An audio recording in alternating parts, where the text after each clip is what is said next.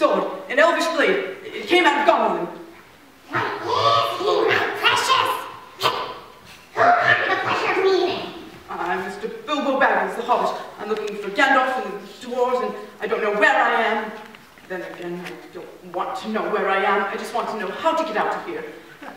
Suppose we sit here and chat within a bitsy, my precious. A Baggins is! It likes riddles. Perhaps it does. Does it? You mean me? Yes. Well, I'd love to, but I'm expected somewhere. I hope. So if you kindly escort me to the nearest exit. First of all, yes. Very well, if you insist. After you. Say, what has beats, as nobody sees, is taller than trees. Up it goes! And yet, never grows. Easy, mountain. So this is easy, my precious. It must have a competition with us.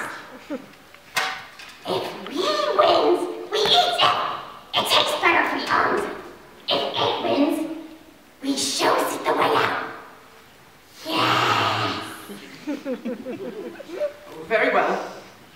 Only, how many of them are you? Who is this precious you keep talking to? Our precious self. We have to talk to someone, doesn't we? We are alone here. Forever. So I see. It's a dreadful place. We likes it.